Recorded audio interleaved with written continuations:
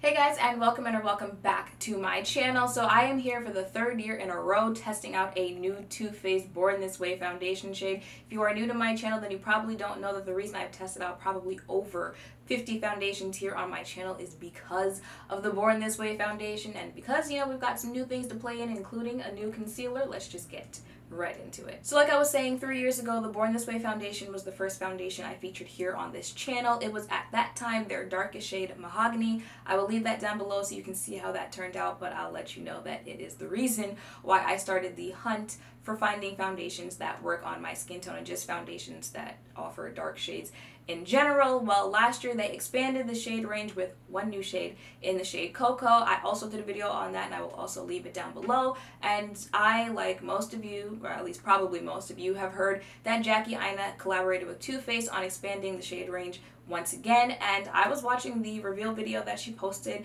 and you know, I'm watching her swatch all the shades. I'm like, okay, I see that gradient going on, and then I hear her say, you know, I talked with Shanine on how she felt about, you know, shades in her skin tone, blah, blah, blah. First of all, I'm always going to be surprised when anyone uses my real name because I'm just used to being referred to as Too Much Mouth.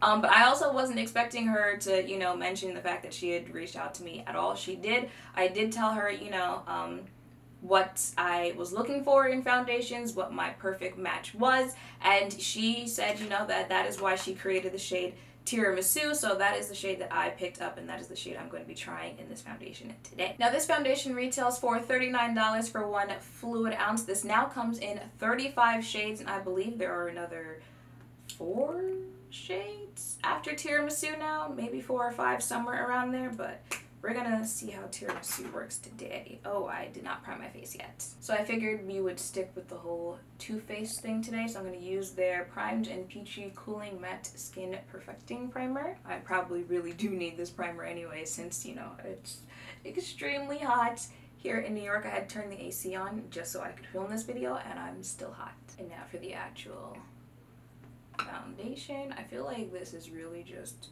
a test of the shade, since I've had so much experience with this foundation in the last 3 years. Yeah, and I know quite a bit about the formula, which I believe has not changed. So this is it on my face. I'm going to give it a couple seconds there to dry. Let me just check the undertone of this one. I don't remember. Okay, it's a golden undertone. Okay, so that is the foundation on my face. Now moving into concealer, it is also new. It is also by Too Faced. It is their Super Coverage Multi-Use Sculpting Concealer in the shade Chestnut. Chestnut also has a golden undertone. I was going to go for the concealer that had a neutral undertone, since I prefer more of a neutral undertone in my foundation and my concealer, but the concealer that I could use as a highlighting color that had a neutral undertone, which was just way too light for me. You know, y'all could have pulled some of these like foundation colors and those concealer colors, but I was watching Andrea Renee's video where she swatched all the darker shades on her face. I'll leave that here for you to watch as well. So that's why I went with Chestnut. We're gonna see how this goes though. Blending this out. First of all, this tube is huge. Okay, you would think this itself is a foundation. You get, let's see, what do you get with this? 0.50 fluid ounces for, I believe, $29. If I'm wrong, the right price will show up here on the screen, but I'm pretty sure I paid $29 for this. Alright, that part blended in pretty easily. Let's see, under the eye here.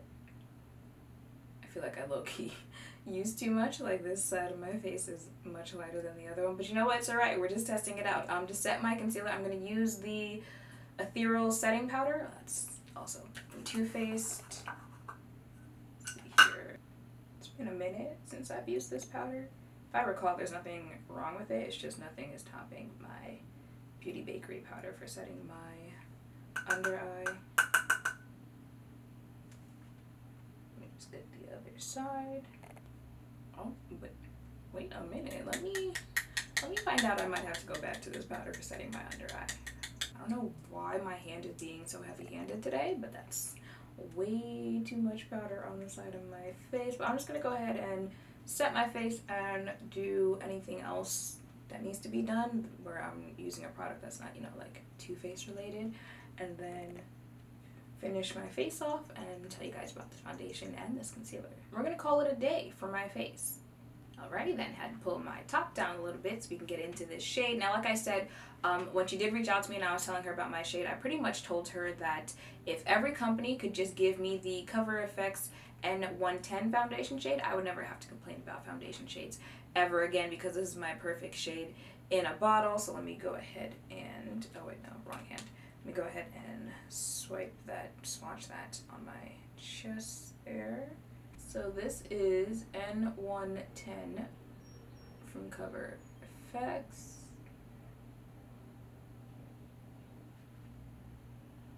Okay, I had to make sure you guys could see that. And now this is Tiramisu, the shade that I used today from Too Faced.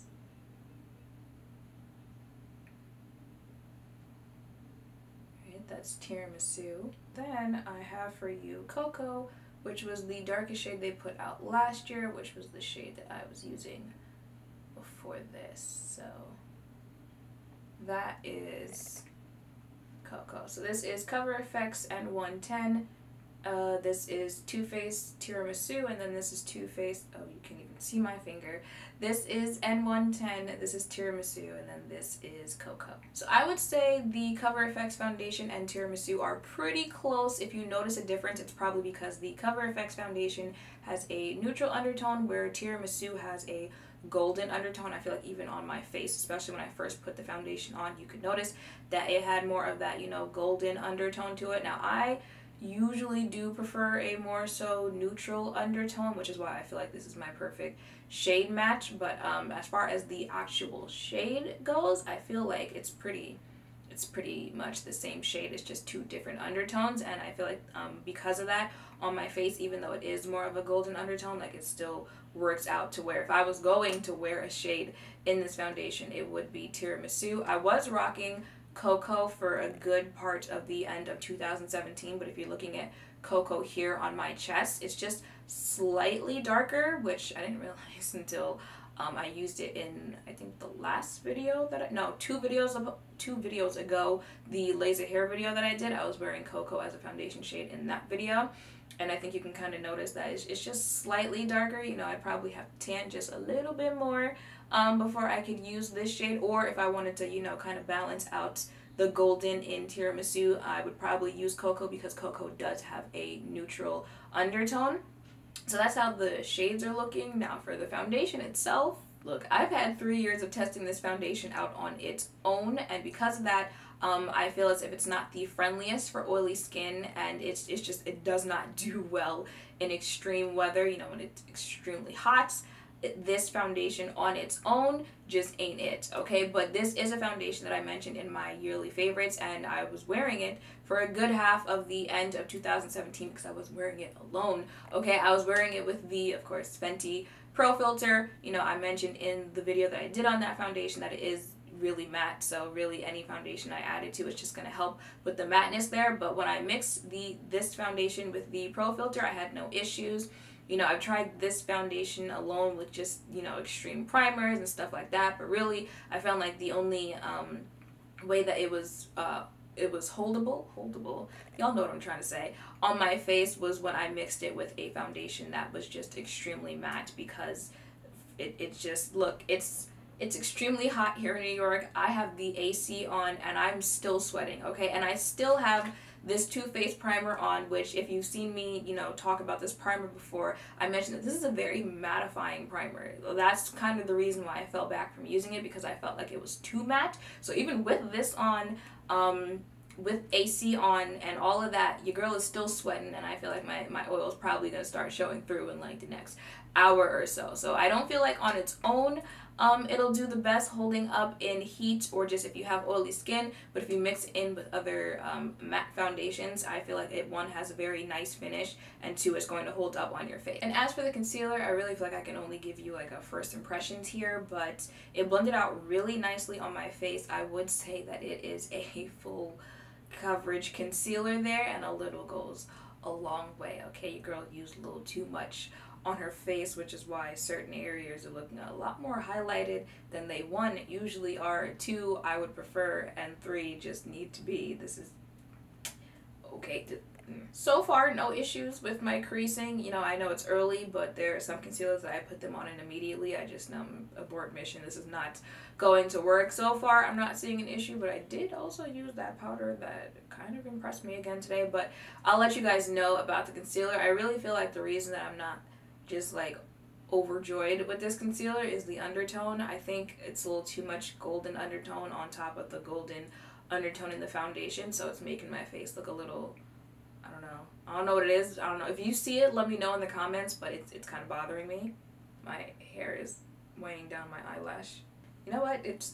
Video's almost over anyway. Just forget about it. If you see it, just act like you don't. But yeah, the undertone is kind of what's putting me off here because I feel like the center of my face looks really gold yellow right now, and I am not used to that at all. And I kind of feel like I don't have that many options if I even wanted to get a different shade because, you know, depending on how this really wears, this might be, you know, a banger of a concealer, and I feel like if I just wanted to switch out shades, I don't really have that many options because if I went down, I'd really only have shades I could use as conceal shades, and if I wanted to go higher, I couldn't because those shades are too light for me to use as a highlight shade, so I just kind of feel like I'm stuck here with Chestnut. So that's a downfall there of the concealers. You know, we keep it consistent here at Too Faced of, you know, making sure that we come out with a good amount of shades across the board of our products. That'd be great. Alrighty then, and that is it for this video. As far as did Jackie Aina make a foundation shade for me, I feel like she did.